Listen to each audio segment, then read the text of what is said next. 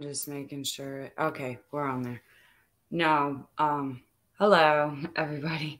Um, yeah, that's why I won't do anything until we know for sure. But what he's doing is awesome. That's a good way to get attention. The petitions.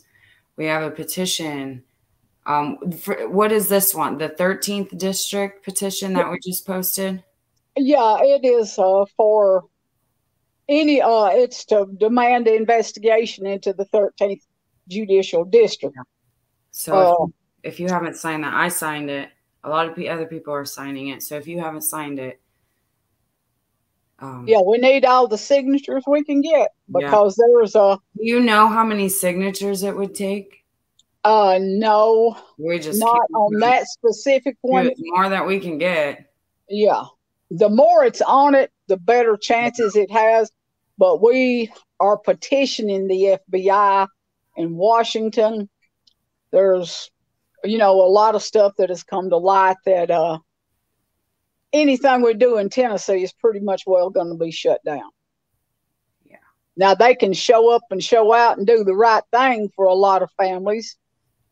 It'd be a different story, but they're not going to, say admit they're wrong. We're gonna have to put them in the spotlight. Yeah, exactly. They, I've been fighting at this. Let's see, days of 21st, 30 months and 16 days. About 26 of it, I was by myself. Facebook was the only place I could fight. And I put a lot of pressure on a lot of people, named a lot of people. And the people I named are the ones involved. And I knew it since 4 days after he was killed. The law knows it was him. But I've had some people, I've watched comments and they say, well, suicide is a hard thing to accept. And it is. It really is. But you have to look at what is going on here specifically. Yeah, well, suicide, you know what I mean? The thing, I had time from Friday night to Monday night. I made peace with it. I didn't like it, but I made peace with it because at the end of the day, you can't change what happened. And, like I said, until I went in the embalming room and looked at the damage before they had worked on him, up until that point, I was asking myself, why did you have to do this? But after I looked at him, you can't get the damage done to you hanging yourself that was done to him.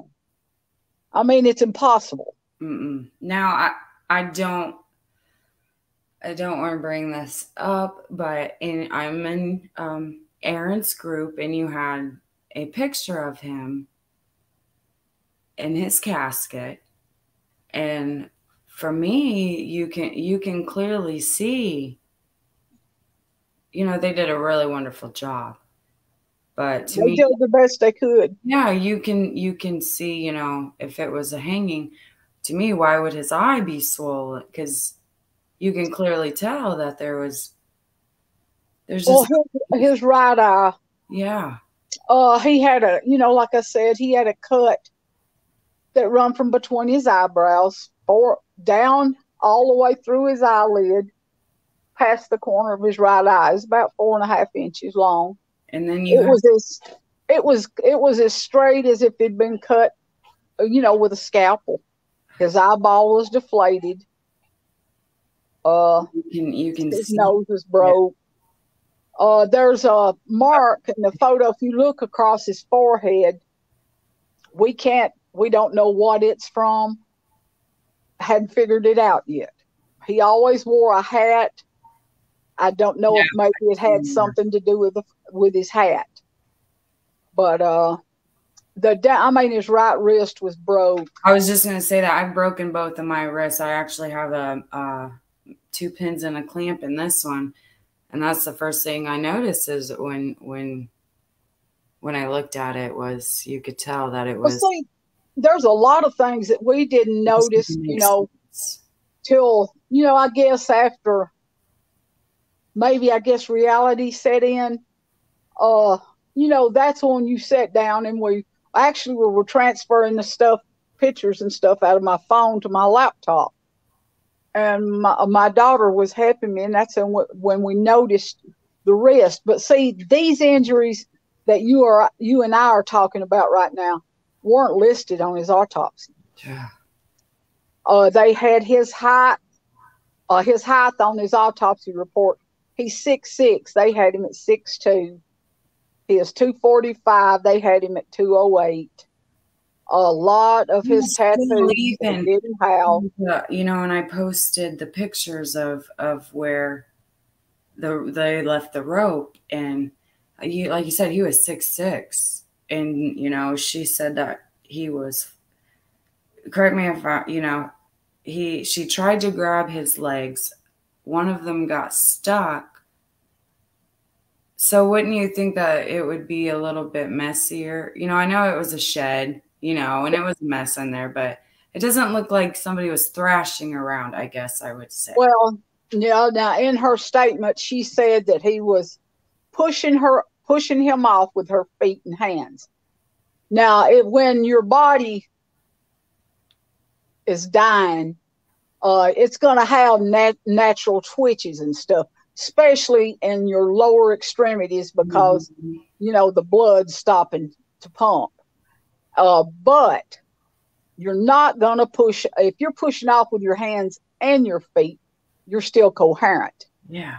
But when you hang yourself, I don't care if you mean to do it or not, it's a natural instinct to reach up and try to pull that rope from around your neck.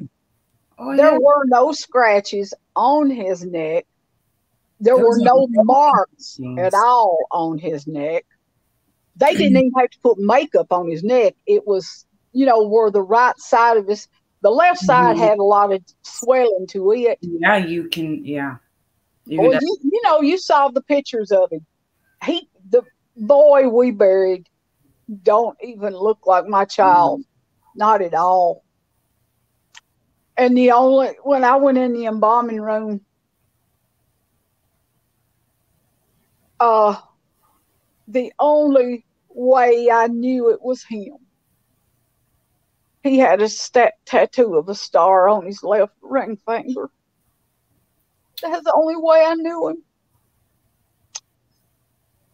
And this was supposed to be a suicide by hanging.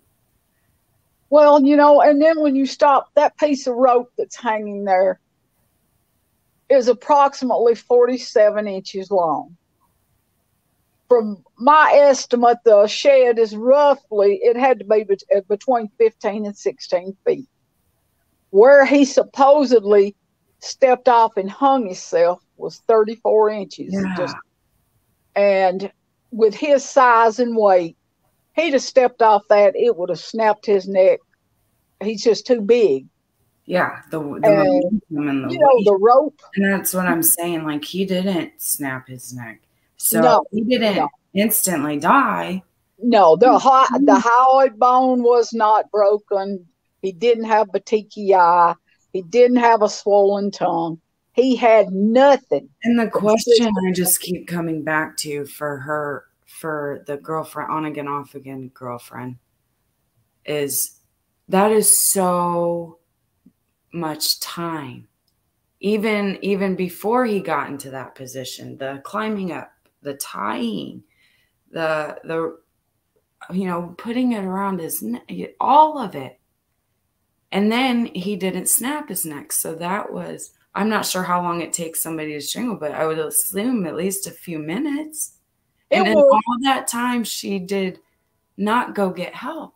Well, now my understanding, what we were told, the detective told us, was Karen and Aaron were the only ones there at the house when it happened. Yeah, that's what I wanted to talk about first. Okay. But then, it wasn't just a few minutes later, he said that Karen said she run in the house asked Erica to call 911. Erica told her to call 911 herself.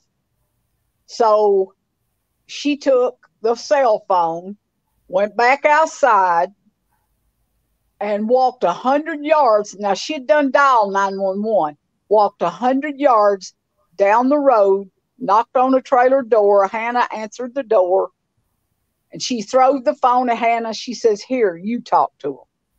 And that's when the first time the story changes. Yeah. Oh, say when Derek there. And Derek in the same, the detective, he said, well, it was only Karen and Aaron there.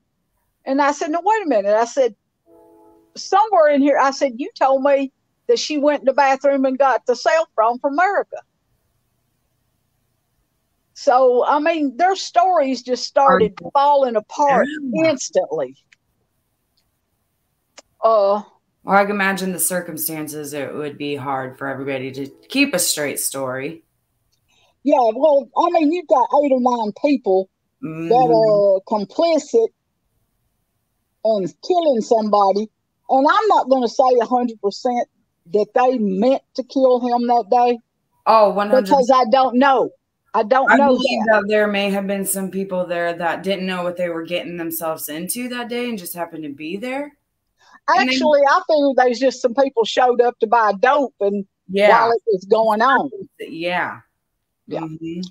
That's what and now they're either scared or they don't want nothing to do with it, or for whatever reason, nobody is wanting to talk.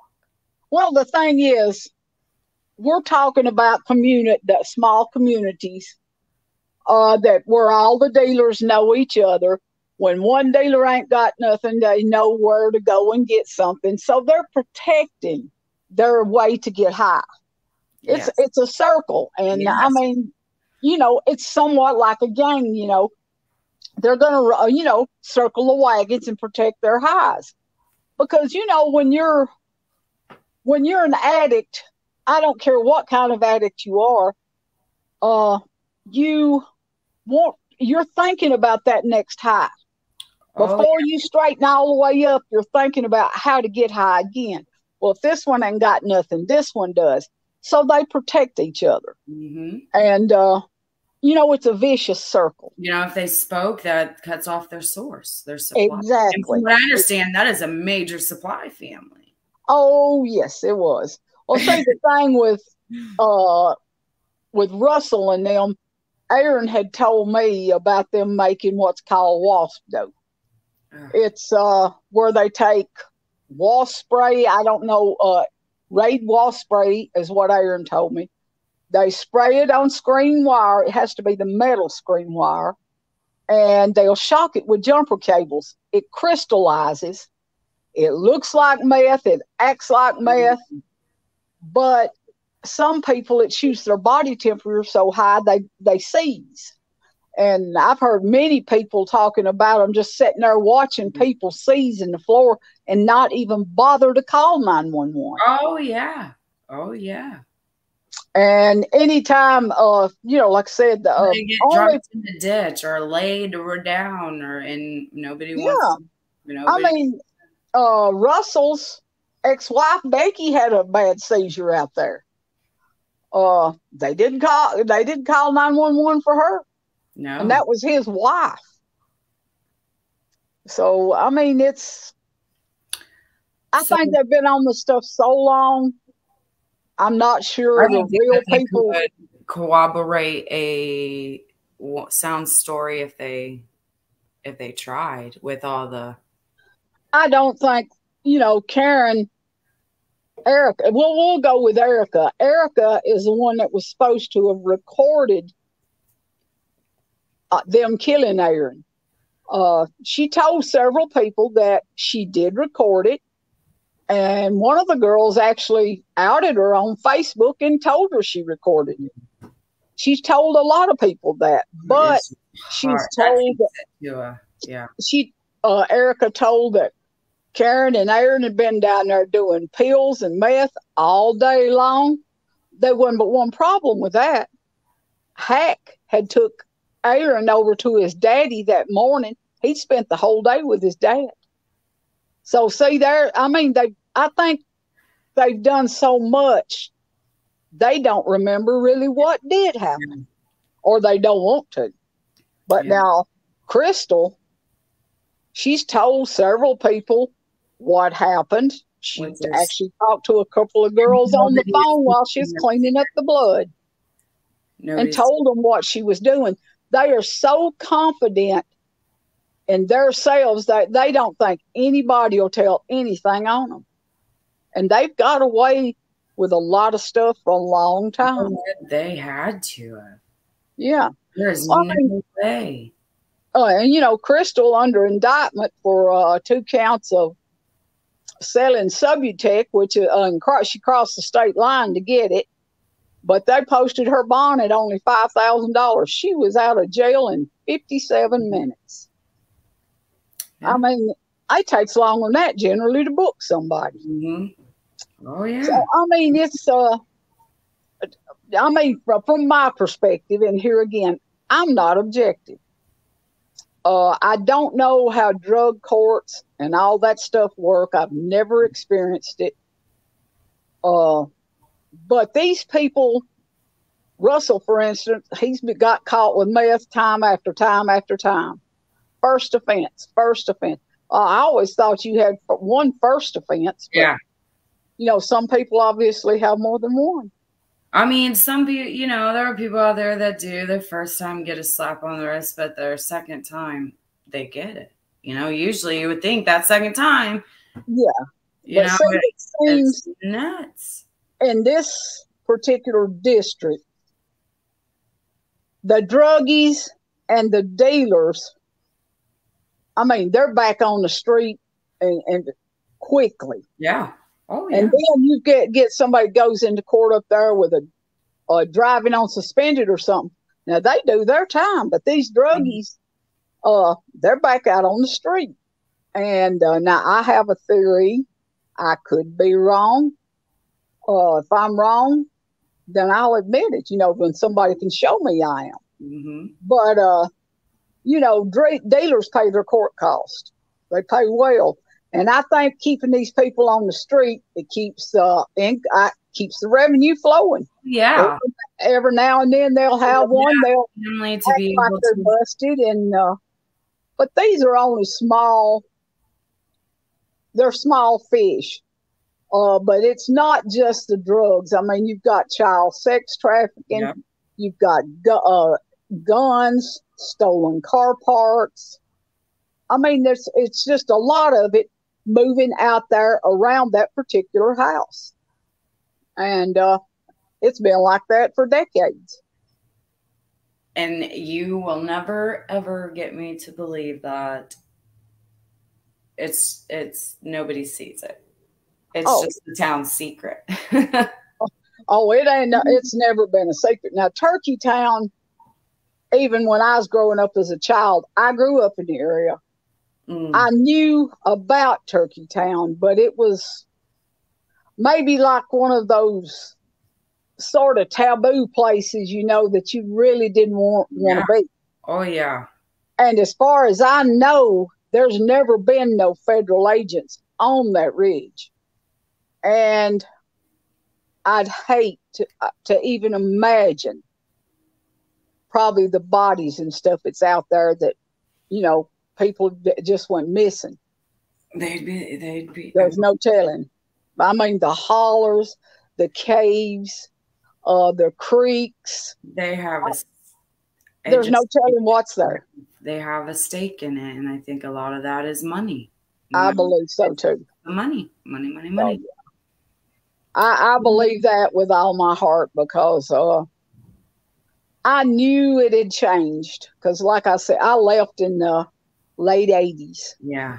And it was still a decent place.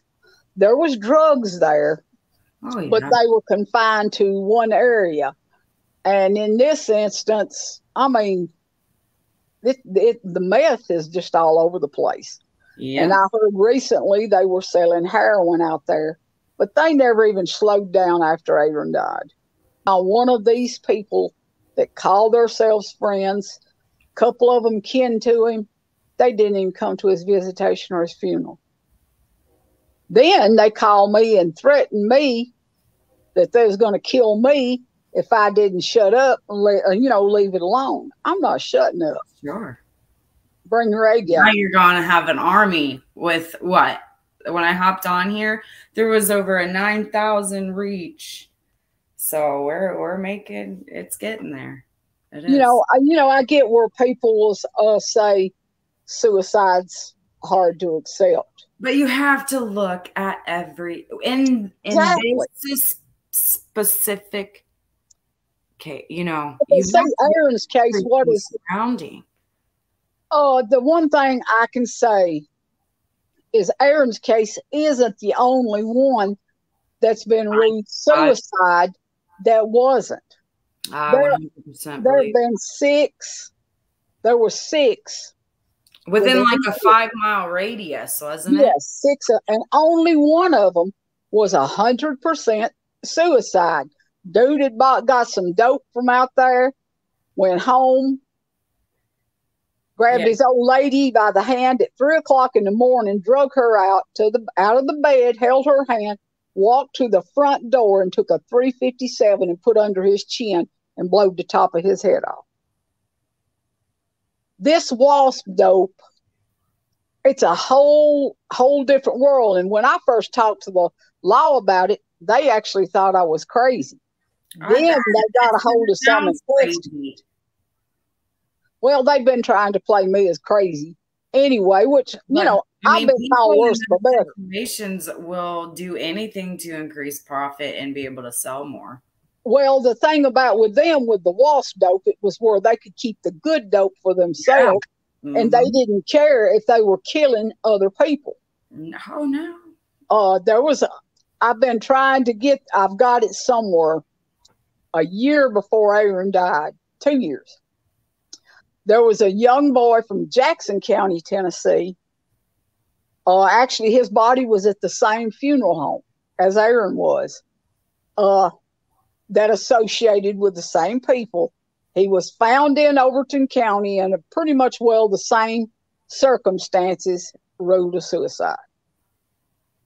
And my thing is there a way to profit from ruling things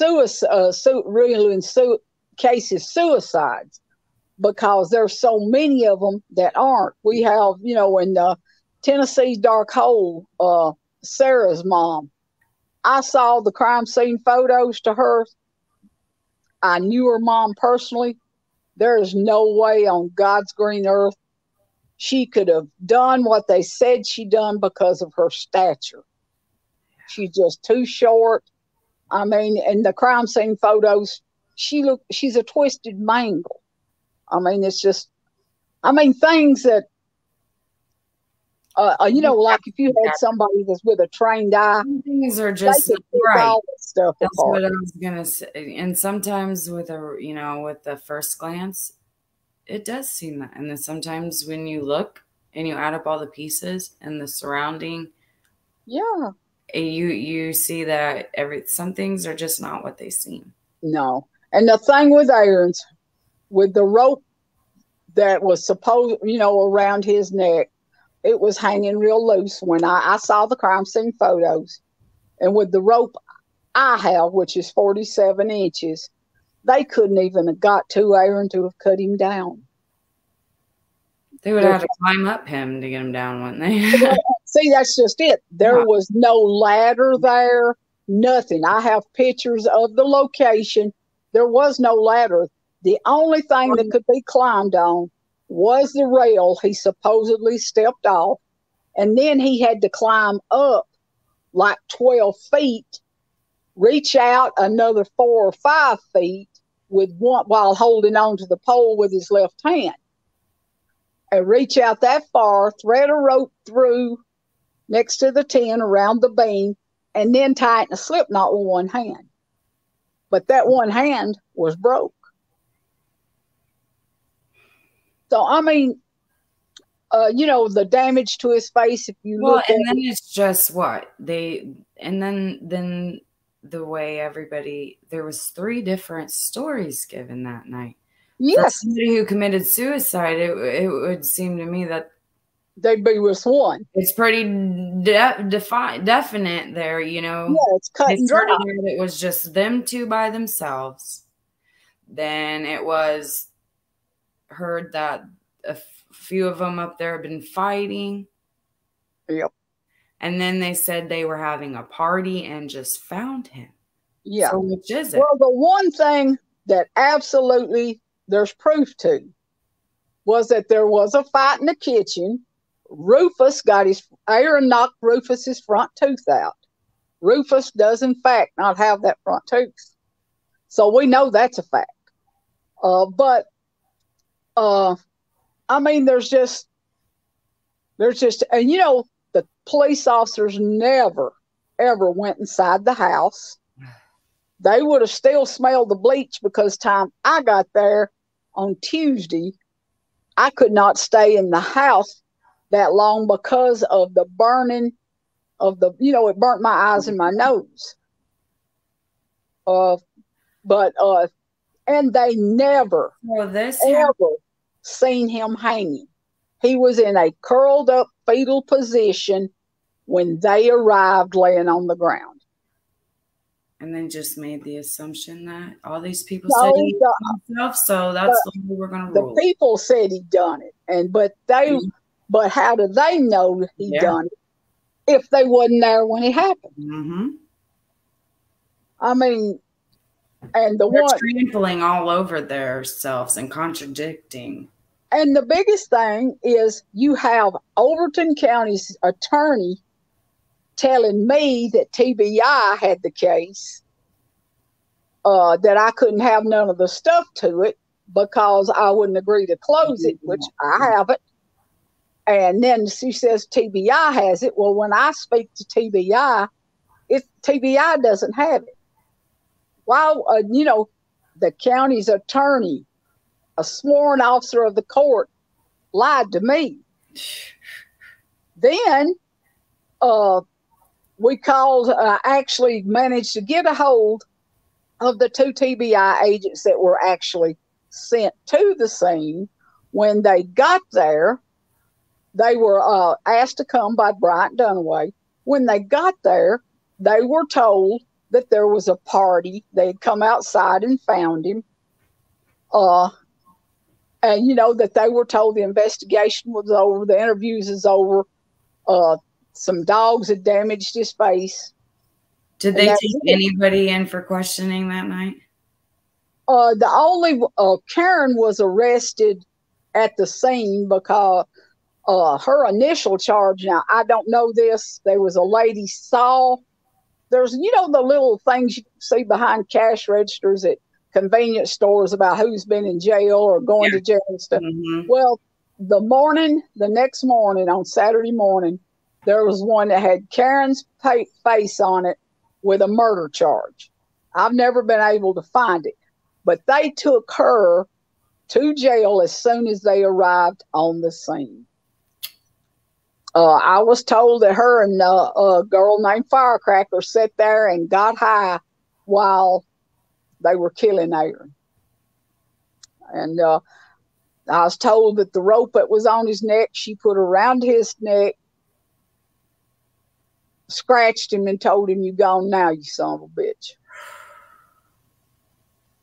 And for what? Why did you? Aaron was leaving her. He loved her. I mean, that's in spite of how bad she was on drugs. Now, I'm not going to sit here and say Aaron didn't do drugs, because he had done drugs, but drugs, never gave him what he wanted.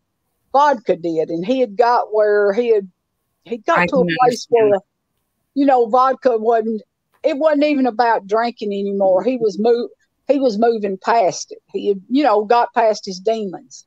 Yeah. What had bothered him. Not very well. But you know, he wasn't a choir boy, and I'll never tell nobody he was. I was a choir girl. Aaron was very good-hearted. Yeah. But didn't like to see people picked on. He wouldn't let nobody mess with kids. Yeah. And you know, when they asked him to kidnap young girls out of Nashville, about 9 or 10 years old, and he said no. I think that was the. I think that's when things headed really far south, because one of the guys that asked him was a police officer. Because if you think trying to stop the drug industry is bad, try stopping the sex trafficking. Yeah. Aaron could never stand and watch anybody do something to a child that was wrong. I can't even imagine the explosive temper he would have had because of that. Oh. Because you can look through his pictures, you can see very big how he feels towards children. Because he asked me what to do. He said, Mama, he said, what I do? I said, call the law. And that's when he informed me one of them was, and it's an Overton County Sheriff's deputy. I know his name. Aaron had filled me in on a lot of this stuff. Yeah, now how many days before he was murdered that he came to? How many days in between that was that? The last time, well, now about the little girls, it'd probably been, he'd started talking to me about what was going on out there, like the end of December, early January. Mm-hmm. But 8 days before he died, we were talking. He called me from his daddy's cell phone. And actually, he was having to go back to East Tennessee. And I told him, I said, why don't you just stay and I'll be in, we'll visit a little bit. And he said he had to get back because I hadn't seen him in probably about 5 or 6 months. Yeah. And he said, Mama, he said, I believe I've got into something I can't get out of. And I said, well, just leave. And he told me, he said, I can't. He said, they won't let me. And I said, who? Because Aaron wasn't one to let somebody make him do something he didn't want to do. Yeah. He's strong-willed, independent. And when he said the cops, I said, oh, I thought to myself, oh, my God. And he told me, you know, if something happened, he said, you call Overton County Sheriff's Department and ask for Detective Derek Sidwell. He'll tell you everything that's going on. And, you know, I never was informed by the law, anybody in law enforcement, that Aaron was dead. I don't think they would have tried to have gotten a hold of me had it not been for Aaron's friend Bo that called me. Wow. I mean, they didn't do nothing like they're supposed to do it.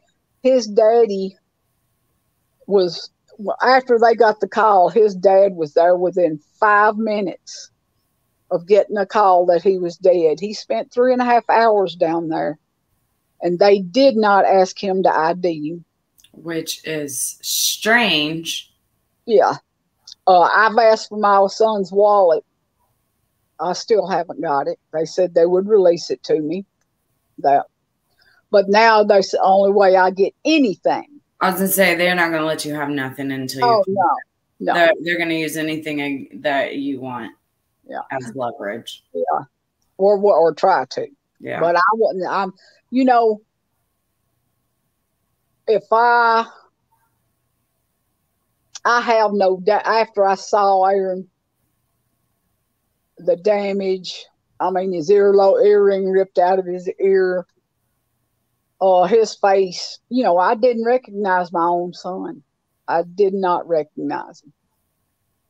And you can't sustain that much damage from a hanging. And their crime scene photos, you could see where he had been wiped off. Now we know he didn't go into they didn't go into the house, but from your understanding or your, you know, from what you know, did they take, besides the items that they took with them, did they like do any kind of DNA, like swab testing? Oh, no. Anything? No. Now, my understanding in any crime scene that like that, it's supposed to be treated as a homicide. In which case, they should have bagged Aaron's hands. Aaron's hands were. Aaron was a mechanic, body man. There wasn't nothing he couldn't do. He could roof, hang sheetrock. There just wasn't nothing he couldn't do. And his hands, where he'd work on cars, were not. Sometimes, where the grease or oil would get in the creases of your skin. His hands in the crime scene photos were cleaner than I'd ever seen them in his life. It was like they had been cleaned with bleach or something. Yeah. And then, there was a fight, I would imagine he tried fighting, defending himself. Well, the mortician asked me, he said, because I asked him about his neck. I said, I'm his mom. I said, if there's marks there, I wanted to know they were there. Because, as a parent, you always, sometimes you don't want to see things. But you have to. Yeah. And I realized that. And I turned to him and I asked him, I said, do you see any marks on this boy's neck? He said, no. And he said, in my 25 years in this business, he said, I've never seen nothing like this. He said, but do you know if he was in a fight? He said, because he looks like he put up one hell of a fight. And I told him, I said, at that point, I didn't know. So, I mean, after we picked his stuff out, the calls started coming in that they had killed him, giving me names of people to talk to. There's people contacting me. I didn't have a clue who they was. I mean, like I said, I've been gone since the 80s. I didn't know any of the police officers up there. I didn't know hardly anybody up there anymore. Because, most people moved away. And I'm sure they're up there thinking, with you being so far away, it's going to be harder for you to get the attention. Well, I'm sure it's hard, having to go. That takes gas. That takes being up there and being close to the investigation and the people. You're further away, and I think that they kind of rely on that too. Well, first of all, there's not an investigation. There hasn't been one. They let me think there was for the first 6 months till the autopsy report come back. And investigating. They made up when Aaron was laying on the ground, they had made up their mind what they were going to call it. It didn't matter what happened. It was going to be a suicide. That's just the way that was. Sure, that's what benefits them. Well, you've got, I don't know if anybody's heard of the Lauren Agee case, but what her mom went through is just crazy. And the abuse of power. Yeah. And it was also in the same district. Lauren's mom ended up having to sue the people that was with her daughter when she died. It happened at Center Hill Lake. And she had to sue them civilly. That way they had to get on the stand, give statements. Well, when it was all said and done, the judge ruled that all their statements were obviously not correct, that evidence presented was very, very weak. He tossed all of the evidence out, which meant that they could destroy what they had. Ridiculous. Why would you ever be allowed to destroy evidence in a crime? And then on top of once, and her mom appealed it to a higher court in Nashville. The higher court in Nashville ruled that the judge, his last name is Young, that's all I know, that it had showed an abuse of power, disregarded the actual law, and he was chastised for having the evidence destroyed. And but yet, this man is still practicing law. Oh, of course. And from what I understand, Mr. Dunaway. Now, I will say, I spoke to the man twice. He spoke to me. He was nice. He was decent to me. Now his ADA goer, that's a whole nother ball game. He he told me, he says, well, actually, started out all right when we were discussing everything. And of course, I had a lot of questions. He was trying to answer them. I'll give him that. But I guess he got tired of the questions, and he just said, look, you haven't got any choice in accepting whatever I decide. And I just said, so you. To say that to a parent of all people. Yeah. And he said, you ain't got no choice in accepting whatever I decide. And, at that point, I was starting to lose my cool too. I told him, we all got choices. I told him, I have one last question. He said, okay.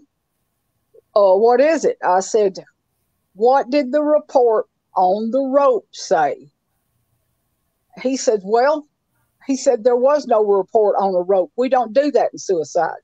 I said, so you decided it was a suicide before that boy's body ever left for Nashville while he was laying on the ground. And I said, well, I'll tell you one. I said, I've got a recorded conversation between me and the detective, him stating that he was waiting on a 5-page report on that rope, and he hung up on it. And so, his office called a couple of times, wanting to talk to me. We wouldn't have talked. That's just the way that would have been, because he'd done let his, he said he said more than he should have. Yeah. And when you just hang up on somebody, you caught them with their pants down. But, in the whole thing, I want my son's name cleared for his kids. Absolutely. I know anybody else, any other parent could look at their child. They know what their child looks like. They know what their mental health is. If Aaron hung himself, then he did. He hadn't had an easy life. There's no lie to tell about that. But he was strong, mentally and physically. You can tell, yeah. I didn't know Aaron, but from what I'm finding out, talking to you and, learning, he just didn't strike me as the type that would do that, no matter how he was feeling. Well, no, there was one, the one thing these people had was, he was married one time. He married a girl that was like 5 years younger than him, and he was crazy over her. They stayed together about a year, and she left him. And he tried to hang himself then. He was 21 years old. Okay. But he had moved through that. Yeah. But the thing was, all these people knew that he had done it. It was nearly perfect if they hadn't have left the rope, at the scene, if they hadn't have left the liquor bottles and the bloody hat. I mean, the hat was brand new when he got down there. I had the hat. This happened on a Friday. Friday, yes. And then you arrived on a Tuesday? Out there at the house on Tuesday. Yeah, that's when I found the hat. That were supposed to be his friends. The rope was still hanging, wasn't it? Yeah, for the whole world just to go. Sit there. Yeah. But see, actually, a friend of mine had went down there on the 7th. Absolutely. Just regardless of what happened, what they're saying, what happened and what happened, for them to just leave, these people. Well, now see, my thought about them leaving the rope was the upper portion. I sat and I thought, why on earth would you leave a and as an important piece of physical evidence as that. Because and finally, it dawned on me. They left that piece of rope where if it ever showed up as evidence, it would be considered contaminated. And they knew Aaron's DNA ain't on the upper part of that rope. And if you look at that picture, anybody that wants to zoom in on that picture of that rope yeah, on that. She has all of these pictures that we're talking about in her group, and it is in the comments. So if anybody wants to. If you look at it, the knot, that slip knot, never did tighten up. The rope never actually tightened up against the beam. His weight would have tightened that so tight you can get your fingers behind that rope. You can see shadow behind it. Do you think that he was ever even on there to enough weight to tighten?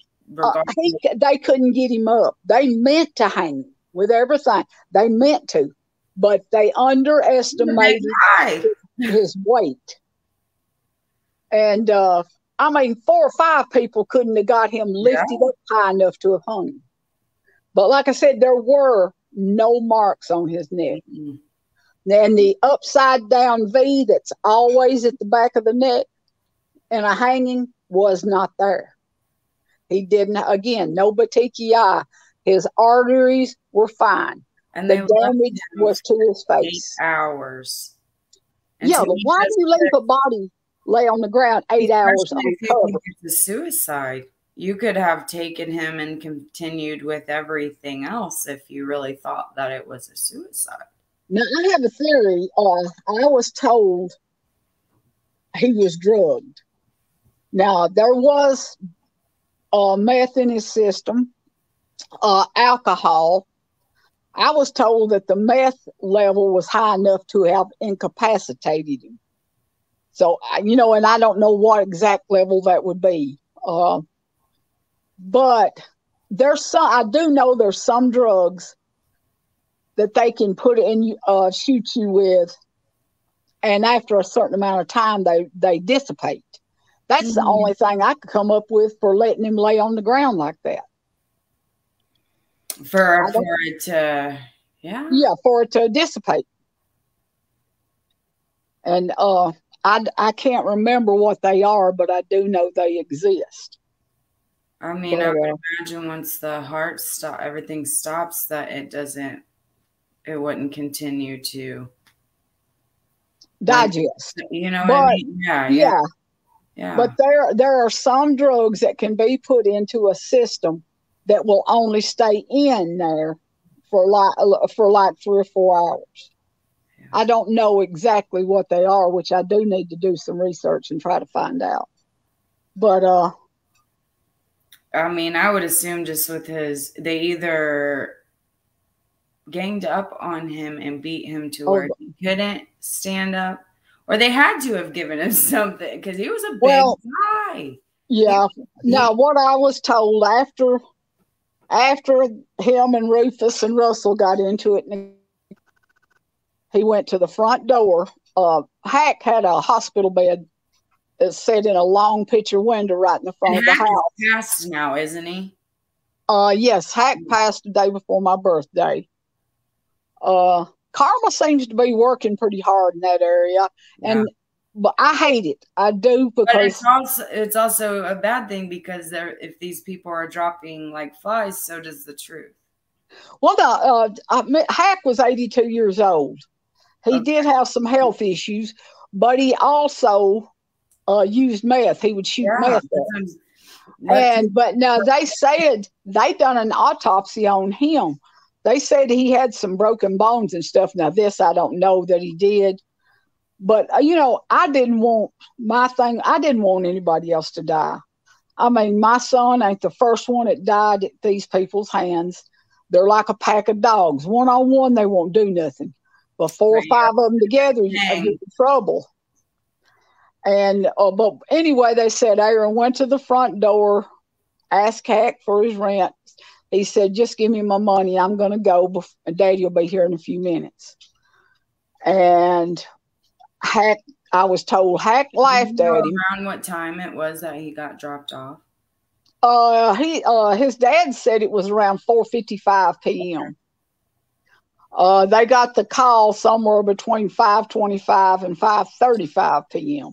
His daddy was actually done back in his truck to go get him when the call came in, and they called Aaron's cousin Bud and told him that he is dead. Yes. And within 5 minutes, his dad was there. But like I said, we got to see all the police reports, listen to all the interviews, the crime scene photos. The detective Randall Slayton that took the crime scene photos, you could tell there were no marks on his neck. You could see the smeared blood on his face where he'd been washed off. And they had changed his clothes. When his dad dropped him off, he had on a dark blue thermal shirt, jeans, and a pair of brown tennis shoes.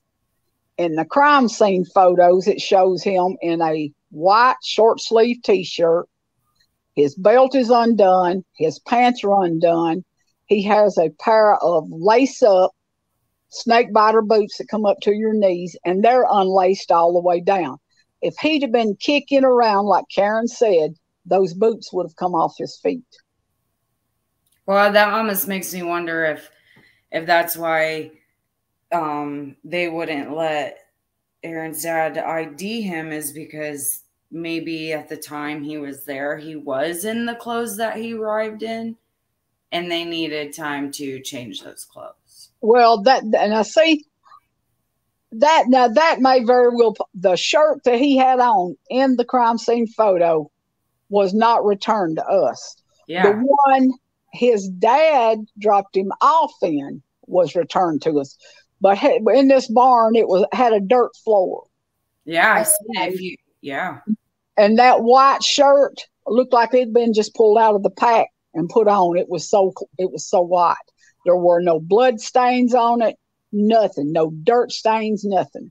And that it was a shit. And if anybody looks at the picture, there was like a random wooden door laying on the ground, a bunch of leaves. Like, it was he would have been dirty.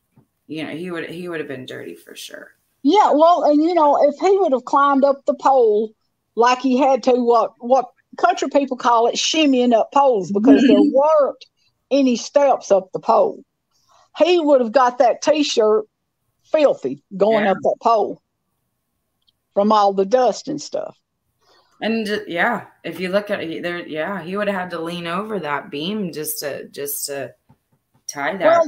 Well, see, the way it was, if you look at the pictures, if you're facing into the building, the pole he had to climb would have been on your left.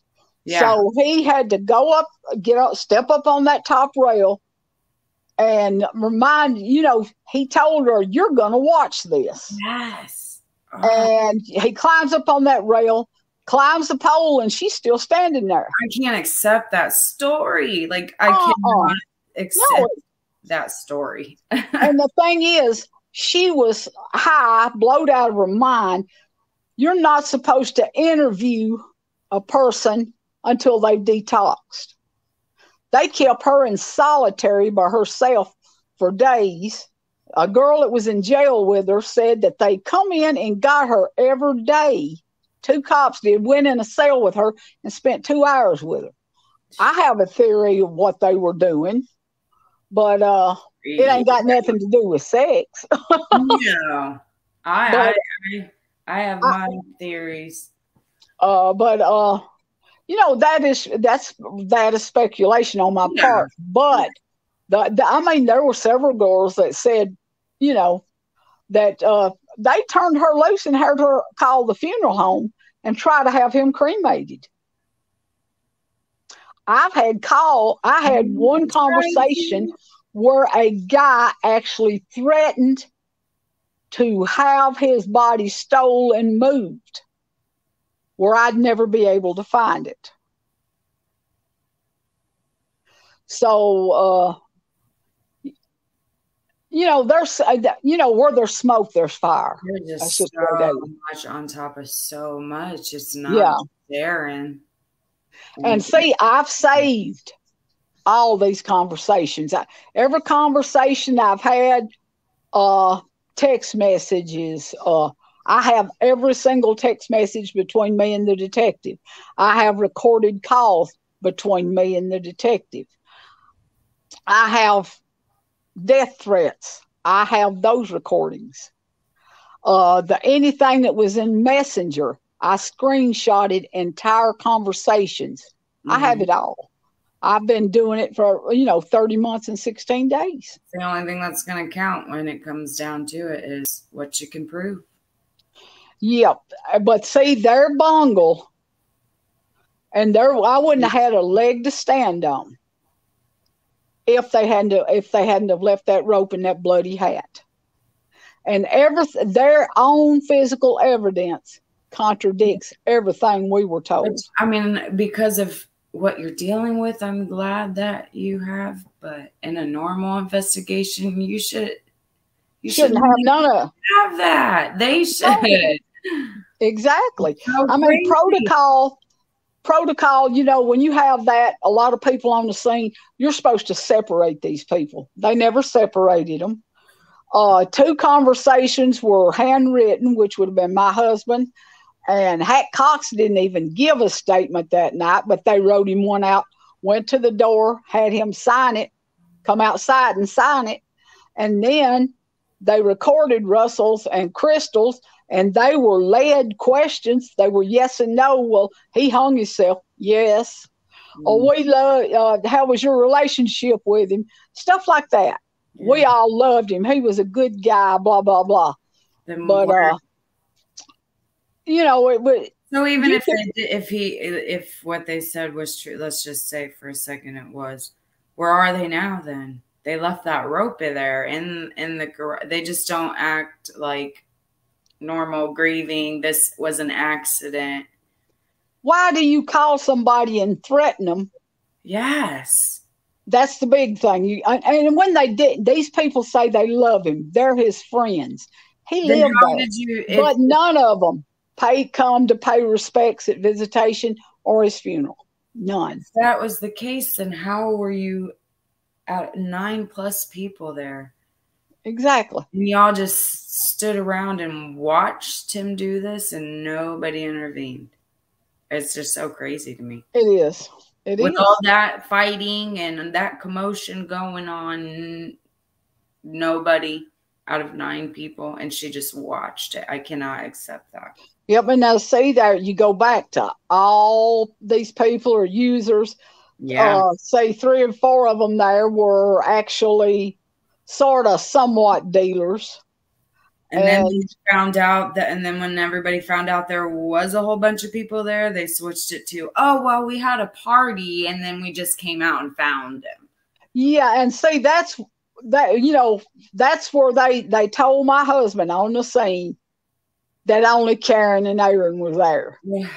And then it wasn't 3 hours later, they tell the TBI agents that there had been a big party and they come out and found him. So there's 2 stories the first night it happened. And then they're just like, well, suicide.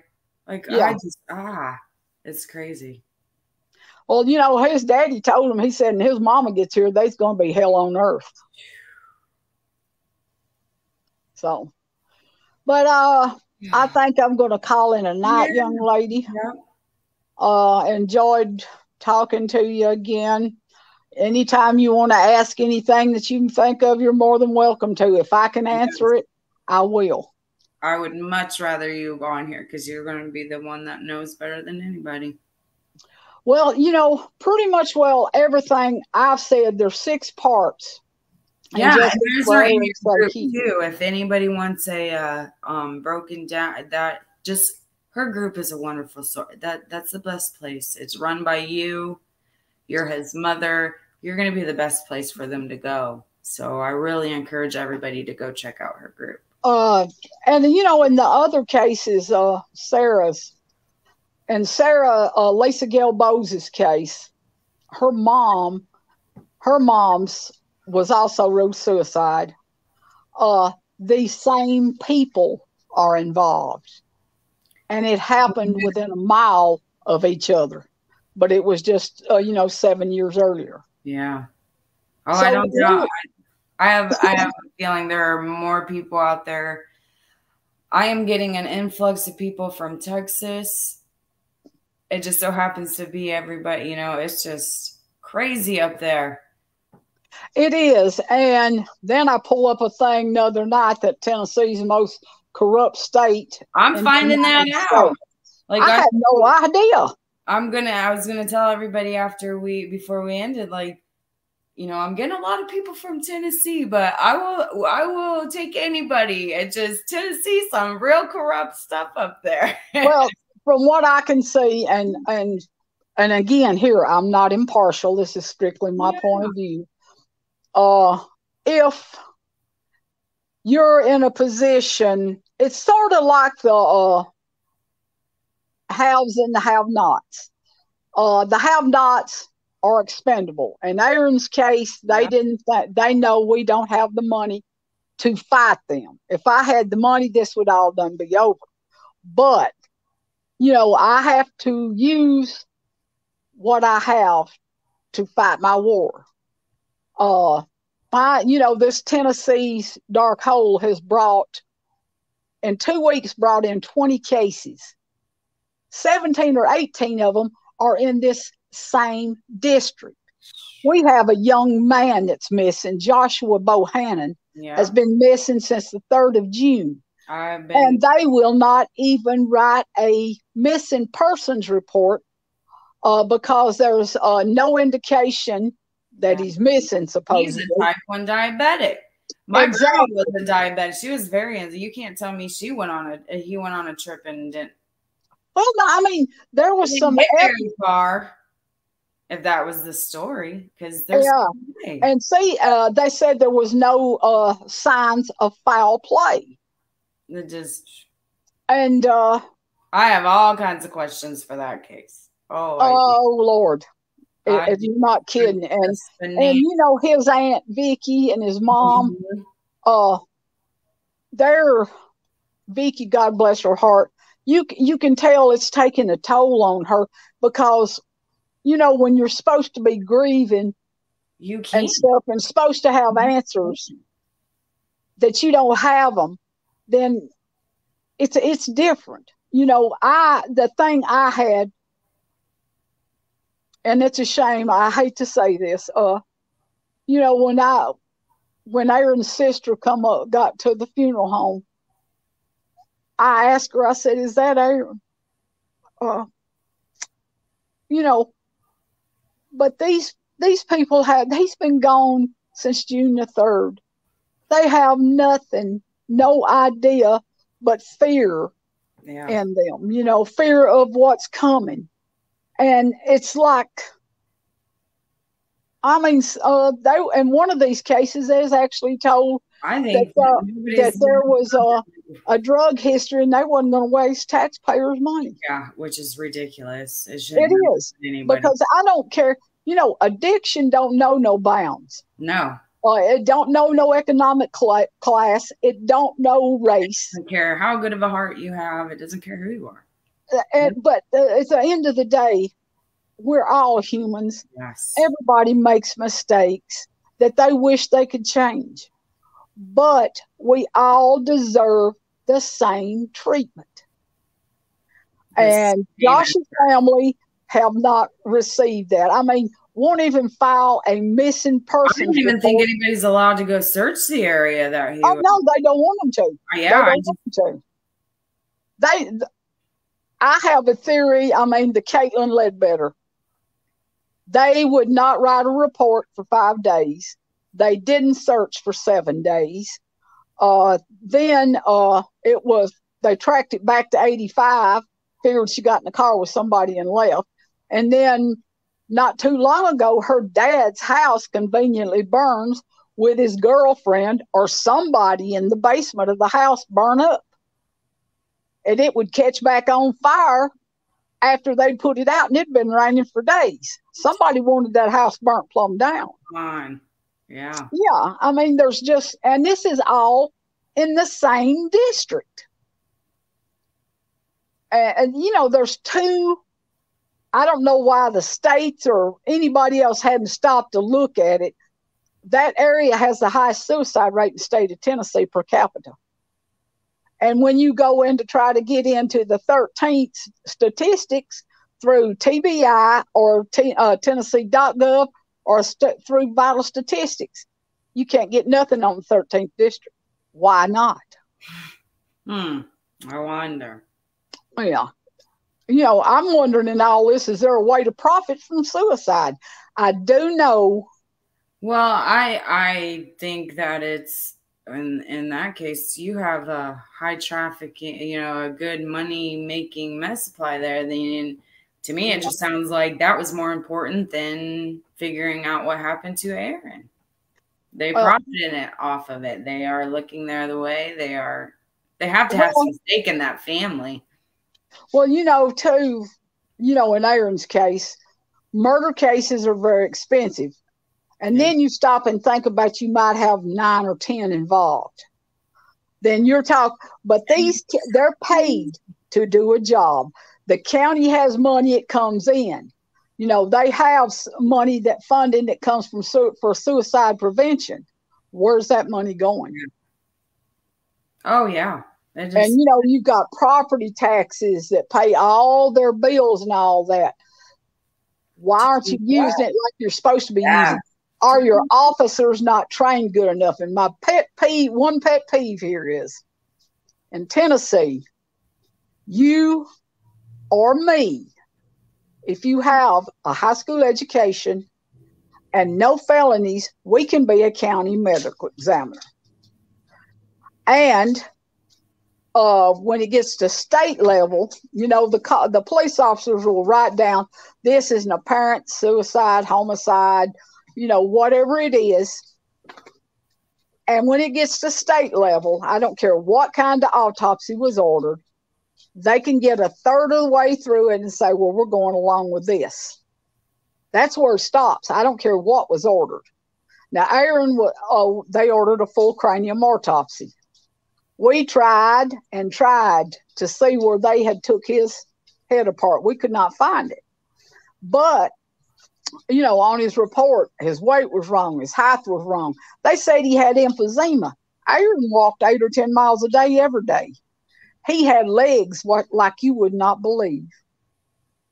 I said something about a tear in a valve to his heart or something like that. And Aaron played basketball, always passed his physicals. You know, so it was like they done an autopsy on a body that wasn't my son. So, you know,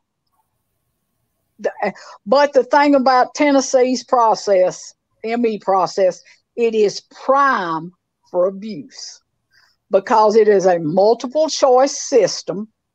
You've got your questions, you've got 4 answers. If none of those 4 match, then they go back and they'll use for if one word and all that matches, that's what they go with, whether it applies or not. That's ridiculous. It is. And their system, the way it's set up, it is prime for abuse.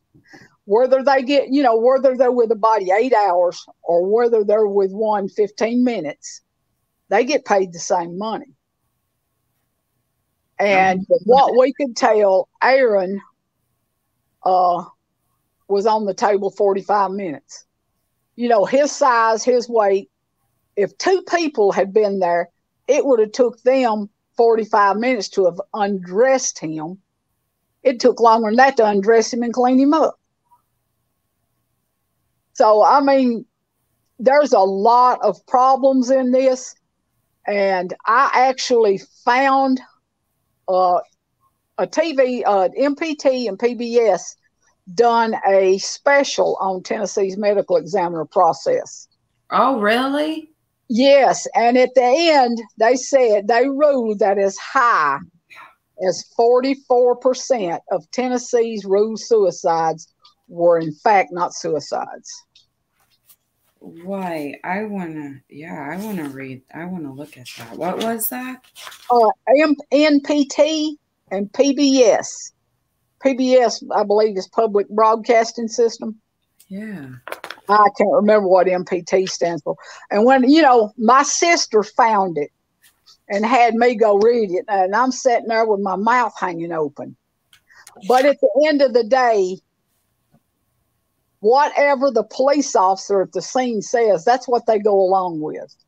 Yeah. My thing with this is, if you have a trained police officer that is not trained in the medical field, but he's calling the cause of death at the scene, we don't need medical examiners.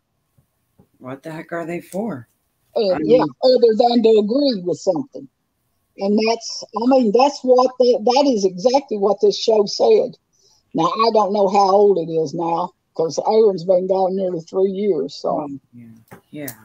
And we found this not too long afterwards. But if you dig long enough and hard enough, you can find information. I found last night that the 13th Judicial District Attorney is the highest paid district attorney in the state of Tennessee. And his is sometimes 2-3 times high. His pay is higher than what they are in Nashville, Tennessee, the capital of Tennessee. He makes more than the DA in Memphis, Tennessee. It's just, there's a lot of stuff I don't understand, and I won't pretend to. That now, I don't know. And then you got everybody saying it. Even cops that have left that jurisdiction say that it's a joke, and it's the most corrupt district in Tennessee.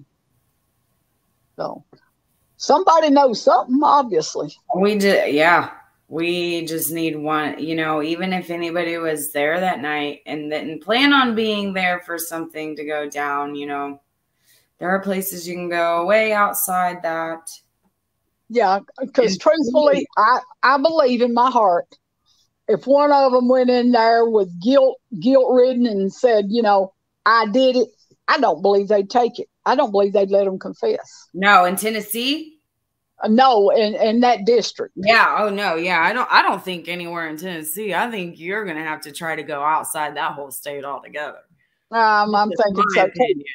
But the little Summer Wells case has drawn a lot of bad attention to Tennessee. And then you've got all of this coming out beside, and you've got cases out of Benton County. We're talking to a few Washington. We have families lined up that are also from Tennessee that might be coming on and talking.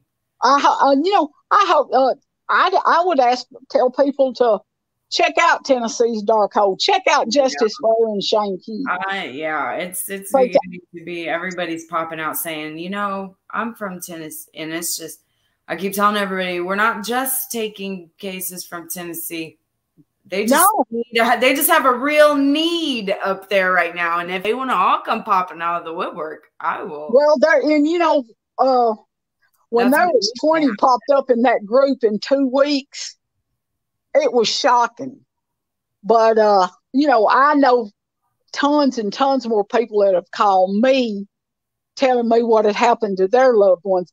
But at the end of the day, I can get Aaron's case if I can get his his death, his what's on his death certificate overturned.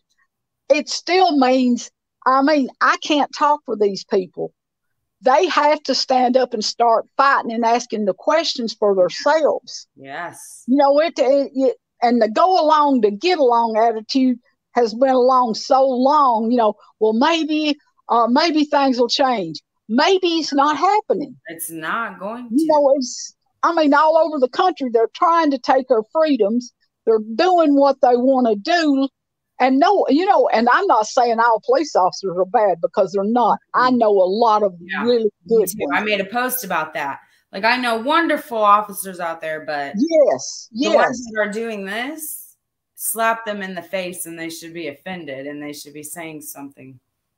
But like I said, Lisa Gelbo, Sarah Huddleston's mother, and Aaron's have most of the exact same players. So close proximity. Caitlin Ledbetter went missing a mile from Aaron. Josh, 20-minute drive from Aaron. That's the circle's big and ugly. But anyway, I'm going to call it a night. Try to bring the spotlight on them. I hope you do. And I hope more people will decide to speak to you and get their. You're the victim's voice, the family that's left. That's the only voice they've got. And if you can't stand up and talk for them, then maybe they didn't matter as much as you say they did. It's scary. It is. I can imagine how scary it is, especially in cases like this. It's scary. But like I said, one person they may keep silent, even two, but they can't keep us all silent at the same time if we all start. And I was talking earlier about karma. It hit Crystal twice, real hard, real quick. Then Hack Cox died. Russell nearly cut his toes off. And this I hate worse than anything in the world. The detective passed away with COVID. He wasn't but 42 years old. And I went to school with his parents. And, it's obvious karma's coming at them. But I don't know if they can see it. And like I said, I don't wish what we've been through. Anybody know, but I hope it eats in the back of their mind till they speak, till they say something. Some people, I think they've done this drug so long, I don't think there's nothing left inside. Yeah. I looked in Russell's eyes. He wasn't the man I knew. He was just. It's like the lights is on, but nobody's home. Yeah. But anyway, I'm gone. Okay, I appreciate everybody listening. Yeah. I've enjoyed it. Yeah, let me know anytime you want to come on here. If you see me going on and talk about you, I will always send you the key for you to join. Okay, thank you. I appreciate you, young lady. Good night. Bye-bye. Bye. All right. Yes. I'm so happy she popped on. I was talking to her right before here, and I told her I will always send her a key if she wants to come on. I'd much rather have these people on with me when I do this stuff. So yeah, we have reached close to 9,000 people, and we really need people to keep sharing and getting the word out. And like Lisa said, the more people that come forward, everybody's going to start to see a pattern here. And that's all we're trying to do, is just bring awareness. I just wanted to recap. I went live earlier. I went to share it, and I don't know how I deleted it. I run a lot of group pages, or I help run a lot of group pages too. Christina and I both. She is just going through some things right now medically, and she is always messaging me how sorry she is. She just deals with seizures, and she doesn't think that's a good enough excuse to be able to sit down. But I keep telling her, and I'm telling you, just because you guys see my face right now, she is behind the scenes telling me she doesn't do enough. She is the one doing the comments. She is the one doing the sharing. We talk constantly. I am a very emotional person. I can relate to a lot of things. And she's kind of the one that's, the factual person. We're a team. And we started out as admins in a group. And I don't even think we realized how close we were getting. We just think alike. And I just started letting her in. And we made a volcano group, because there is a volcano happening on the La Palma Island off of Spain. And I just so happen to be on that side of the coast. So it's on day, I think, 35 or 36 now. And it's way past the point anybody thought it would be over. And yeah, so like if the theory of a tsunami would have happened, I may not have felt the water, but I will feel the effects. And I was joking around and said, I'm going to be the only one in America that knows about this. So I made a volcano group. So we have that group. We have our Grizzly group that we started for this group with, our names together. I have a group that I just have for myself. And I've seen that, and the only reason why I'm bringing them up is because I see that a lot of people are seeing the links and wanting to join. And I've been letting them into every single group except for the Gray Heart group, because that is just I was a little unsure.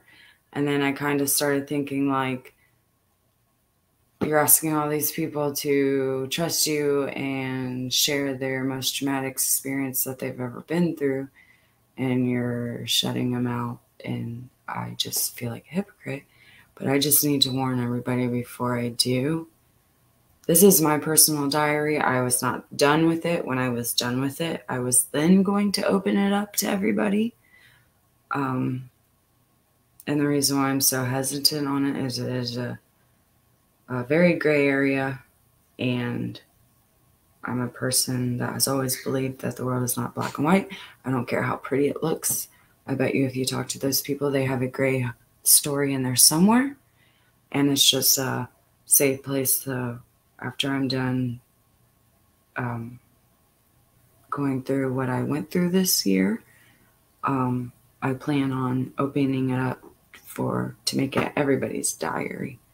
I'm just a little hesitant because I would never want you to take what you see or hear in there and let it affect what we are doing on this page, because these people are very, very, very brave and incredibly strong for doing this. I go live in my little group, my Gray Heart group. Right now, there is only about 26 people in there, and all of those people know me person to person. So I guess I've just been praying, and he's just telling me, this is what you made it for. You may not be ready, but we have rules for each group, according to each group, and we try not to let them overflow into the groups. So I just didn't want everybody to wonder why you're getting accepted into my scanner group. We help admin a scanner group. Sorry for the Gabby Petito case. Where I get all my mentoring, how I want to run my page, how I want to do any of this, I follow the team over at Unmasked. I've watched these ladies since the Chris Watts case. They were one of the main groups in there.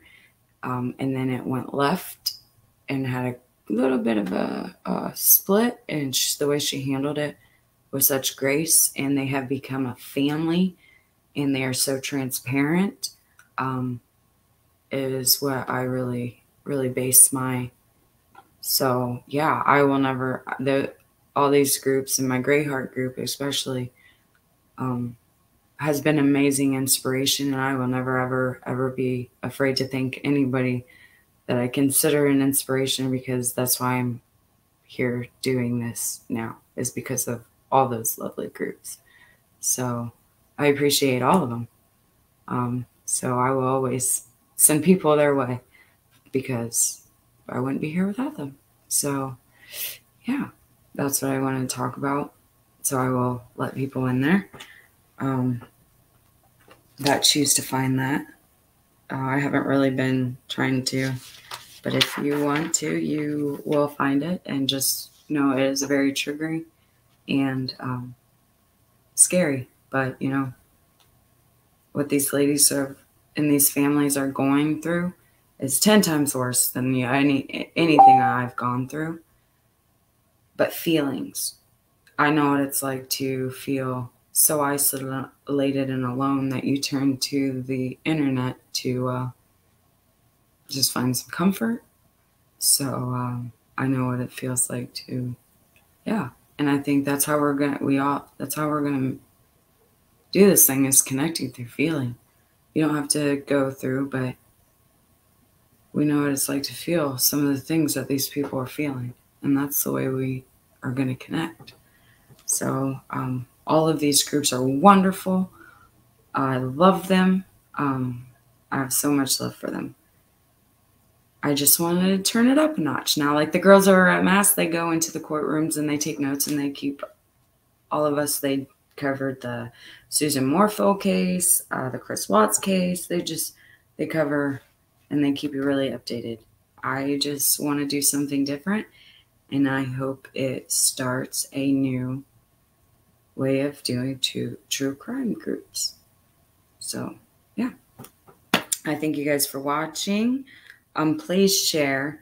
Please debate. We want to talk about it. We want everybody talking about this to bring the awareness. I am so happy that you guys have reached that many people. There's so much that we want to do.